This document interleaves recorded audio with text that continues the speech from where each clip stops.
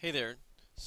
I've got some good news for you, and that is if you have an arithmetic sequence and there are terms missing, even if there's terms missing, you'll be able to find what those terms are and complete the sequence. So don't even worry about that. Let me show you how to do that.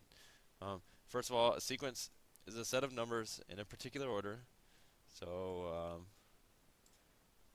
like 2, 4, 6, are in order. They're getting bigger. And in an arithmetic sequence, the jump from each term to the next is always the same. So from 2 to 4 is 2, and from 4 to 6 is 2. And you can do that by taking a term, looking at what's to the right of it. So to the right of 2 is 4, and then subtract the term that you started with. And that difference is 2. I like to think of it as a little jump. So from 2 to 4 is 2, from 4 to 6 is 2, or from 6 back to 4 is you're going to this way. From 4 to 2, you're going to that way. So, and this is called the common difference. Okay. So if you have terms missing in your sequence, and you need to find out what they are. The most important thing to do is just find what is the common difference of the terms, and that'll allow you to make a jump into that missing term. So here's what I mean. Let's look at some examples here. So let's find some terms next to each other. Okay, 3 and 5 are next to each other. So let's start with this guy. Okay, look to the right. To the right is 5. So we have 5 minus 3 is 2. So the jump from here to here is 2. And as you can see, to go from 5 to 7 is also 2. Let's look at these guys. To go from 11 to 13, that's a jump of 2.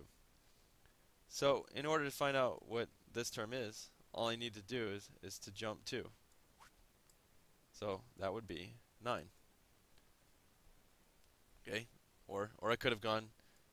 I could have started with 11 and gone subtracted 2. Okay. Let's look at this guy over here. Let's find the common difference of this arithmetic sequence. And alright, so let's find terms that are next to each other. Let's look at 0. So to the right of it is negative 2. So negative 2. And then I'll subtract the term I started with.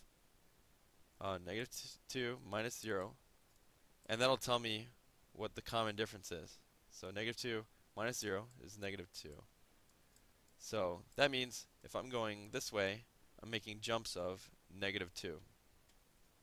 If I'm going this way, I'm making jumps of the opposite of negative 2. So I'm going 2 that way and negative 2 that way.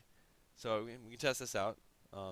If I start with negative 2 and I go negative 2 this way, I get negative 4. Or if you want to look at it this way, negative 4 minus negative 2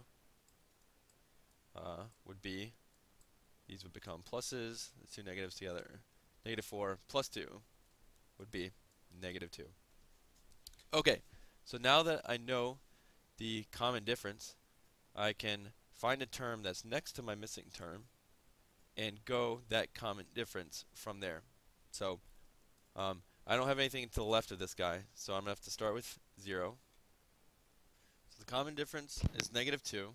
That means if I'm progressing from left to right, I'm going negative 2 each time. I'm subtracting 2. That means if I'm going to the left, I'm doing the opposite of negative 2. I'm adding 2.